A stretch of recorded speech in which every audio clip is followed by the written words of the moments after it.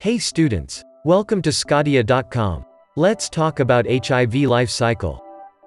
HIV is a virus that attack our immune system and cause AIDS over the time.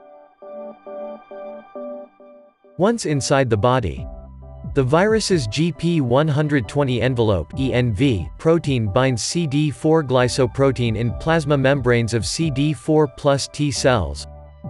Viral envelope fuses with the endosome membrane, releasing the virion contents into the cytoplasm. Reverse transcriptase catalyzes the synthesis of a single complementary strand of DNA from each of the twin RNA molecules. This DNA serves as a template for synthesis of double-stranded dsDNA. A complex of the double-stranded DNA and integrase is called provirus. Provirus moves into the nucleus. The integrated provirus can remain latent or can force the cell to synthesize viral mRNA.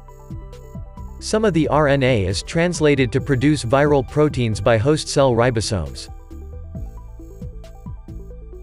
Viral proteins and the complete HIV-1 RNA genome are then assembled into new virions that bud from the infected host cell.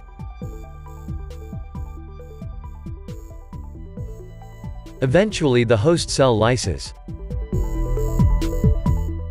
If your books are giving you hard times, join us on sqadia.com.